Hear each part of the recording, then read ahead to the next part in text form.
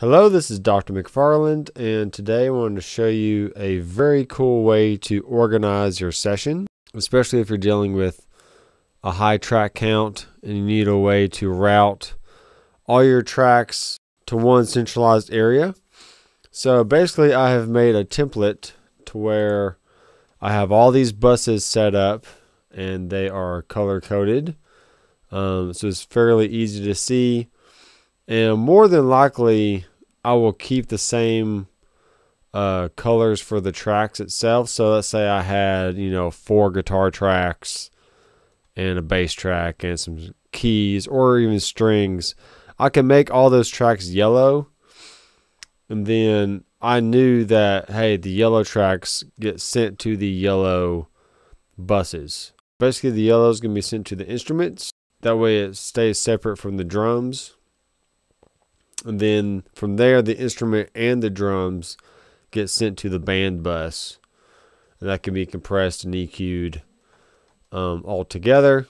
And then the vocals and background vocals are separate. So I can always have control over the band, the overall band instruments, and then the vocals and background vocals. And then from there, the band and vocal get sent to a sub mix.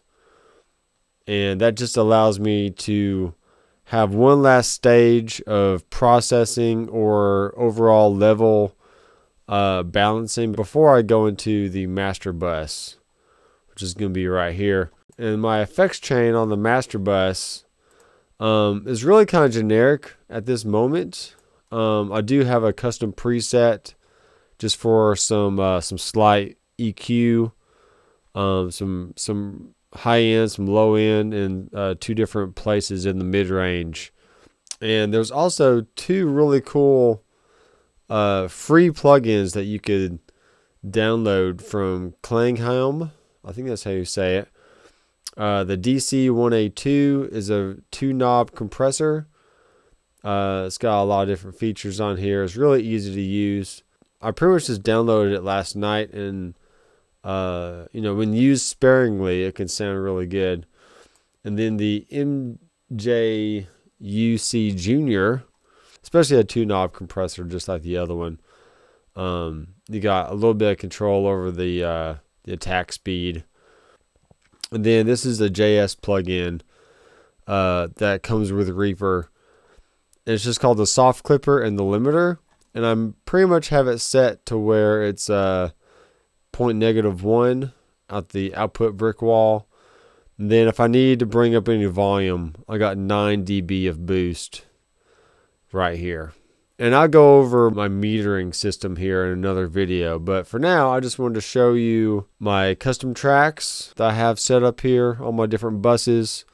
I got a drum verb, an instrument verb, and a vocal verb, as well as a long delay and a short delay. Definitely be sure to subscribe to my channel for more cool tricks and tips in the studio. Subscribe down below and be sure to click on the bell icon so you get notified every time I release new content. And always check the description in my videos. I have a lot of cool links to my website and some other affiliate links down there to Amazon and whatnot. And I appreciate it if you check those out. Keep rocking. See ya.